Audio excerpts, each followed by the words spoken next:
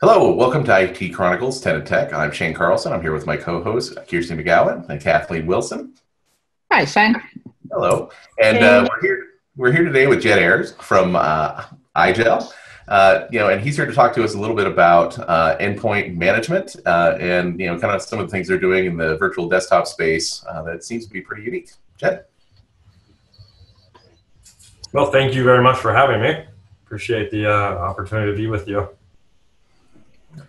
Excellent.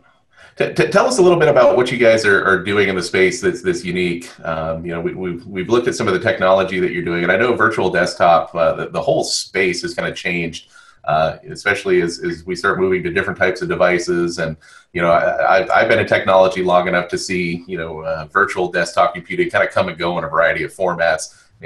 Ultimately everything from kind of terminals, green screens on AS400s and mainframes to using Citrix clients on some of these devices, and seeing every end of the spectrum. But what are the kind of the big innovations in the space right now, and what are you guys doing to kind of move some of that along? Yeah, so IGEL has actually been around the end user compute space and thin clients, traditional thin clients, for over 20 years. It's a German-based company, so a lot of people in the US really have never really been exposed to IGEL. A lot of the marketing and the main organization was really European focused. So over the last year and a half, we've made a huge expansion into the US. And what we're finding is that there's a very big appetite for the software-based approach that we're going after the traditional thin client market with. So IGEL is really a software company, is what I came to find out. And I've been in the end user compute space, both on the channel side and on the technology side for the last 20 years. Different companies on both sides of the equation, and really hadn't been exposed to IGEL very much in the US either, right? So what we're finding is that when told correctly, when the story's told correctly, IGEL is a software company with a very secure 64-bit Linux operating system that's extensible to really any x86 device out there. And then that device can be managed with a policy-based approach that's very simple and quite granular.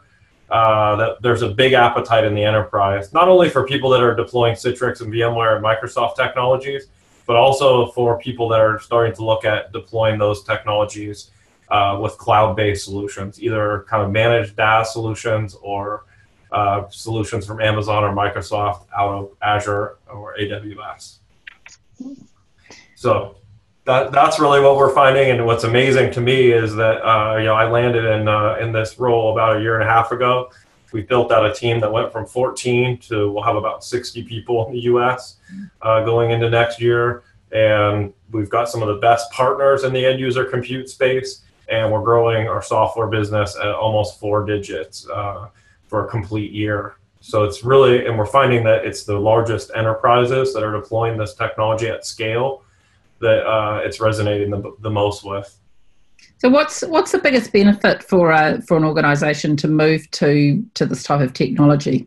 So what we see is there's really 3 benefits today, right? The first, people buy things to save money or make money typically, right? And we can save people a lot of money by repurposing fully capable x86 infrastructure that they may have been throwing away after 3 to 5 years. That equipment is usually very much powerful enough to run our software, which is a very light 1 gig operating system. So anything that has 2 gigs of hard drive and 2 gigs of RAM can run our operating system. And in some cases, like with older laptops, it actually runs more effectively than it did out of the box. Longer memory life and certainly higher, speedier performance. So that's the first reason people buy, is to save money. And we see companies saving millions of dollars by repurposing hardware. Secondly, there's a huge OpEx savings because it's a Linux operating system, and because we have an elegant way to push updates and patch any device with our operating system. You don't need an army of people like you do with Windows devices, right? So we have one customer in the retail space, 5,000 stores, 30,000 endpoints managed by one person. That would be unheard of with a Windows environment. And then the third reason people buy this stuff is security, right? It's all the markets that are highly regulated. So healthcare, finance, government, places where there's a lot of risk at the endpoint if information or IP goes into the wrong hands. And so IGEL has an operating system that's never been breached, read-only, highly secure, Linux-based operating system. And so the security is actually taken on an even bigger kind of prominence in terms of why people are buying into this technology, as GDPR, some of these other regulatory things are headed at people. So Jed, I had a question a little bit about the scenario, right? So yeah, I saw the benefits, but what would be a point where a customer should reach out and talk to you? Like, because everybody wants to save money, everybody wants to be more secure, but what's like, am I struggling? So from my perception is like, if you have aging hardware and you still want to leverage it, is this the right customer? So what's the customer scenario? What would fit best with Agile? Yeah, so a lot of times we're seeing people look at Windows 10, right, and how they're going to migrate to Windows 10, and like that's a big shift, right? And Windows 10 or Windows 7 isn't that very far off from actually end of life, right? I think it's sometime in 2020, early 2020, that goes end of life. So we have large populations of people that are like, I don't want to deal with the Windows XP scenario again, right? And so when they do look at their entire end user compute strategy, they start to think about delivering it through, VDI or streamed applications and a more, a simpler, more secure way to deliver that. And that's typically when we get involved, right? And so we draft quite a bit off of both Citrix and VMware as they, they've gotten a lot better at delivering these solutions, right? Everybody said, oh, the year of VDI, I think they've been saying that since about 2012, right? But what I will tell you, with hyper-converged technologies and with all the acquisitions that you've seen both VMware and Citrix make, the actual consumption and complexity of these technologies has gone way down. And so oftentimes we're kind of entering into a discussion around, is there a bit more of a use case for VDI as we look at Windows 10 and our overall end user compute strategy? That's when we get involved.